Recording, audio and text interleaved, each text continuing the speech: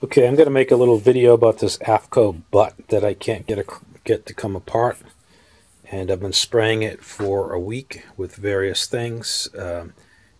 This Croil is supposed to be the best. I used that mainly, but I also tried these others. This is not the butt this one will come apart. I'm just going to take it apart to show you what it looks like. Okay, so take it apart. That screws off. There's a little ridge there. Then it pulls out, and you can see there's a little little notch at the bottom, and down there's a little key that notch fits into. So basically that's it. So my other one I can't get off. I can't twist it off because I'll move that notch, and I'll show you what I've been trying to do. I've been trying to hit it off with a mallet to this point, and I haven't tried it for a few days. So let's see what happens. Okay, so what I've been doing is I've got a rubber mallet so it won't hurt the threads or anything. And I've been basically beating it, trying to beat it off that direction, and it hasn't budged.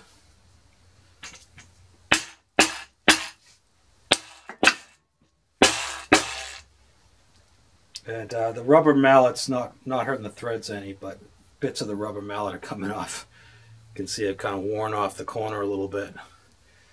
All right, I'm going to try heating it up a little bit with a heat gun just to see if that helps.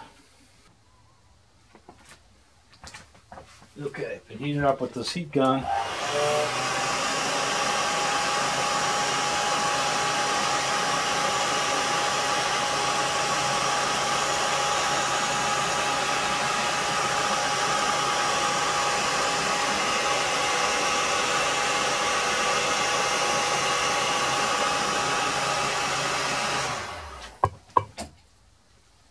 See what the temperature is with this little thing, 170 degrees. You can see that.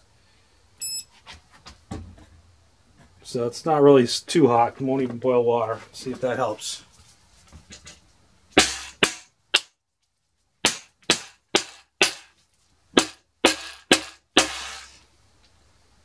Yeah, it's still not budging.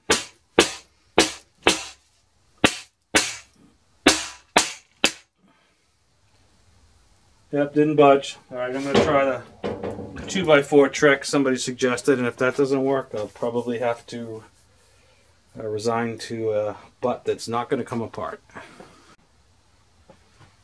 Okay, I took a 2x4, drilled a hole in the middle of it, sliced it with my bandsaw, and I've drilled some holes. I'm going to sheetrock this around the butt, and then try to bang on that a little bit.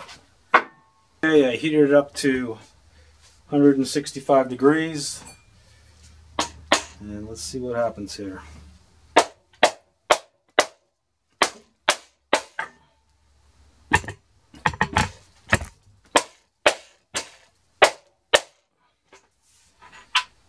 Nothing yet.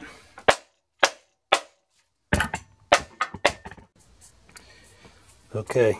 Kind of beat the crap out of this, as you can tell by how much I marked the 2x4 up, and that's sort of sinking in over there, and it didn't budge. So I don't know. You can see how much I beat on it. How the wood is indented at the bottom from the little collet nut.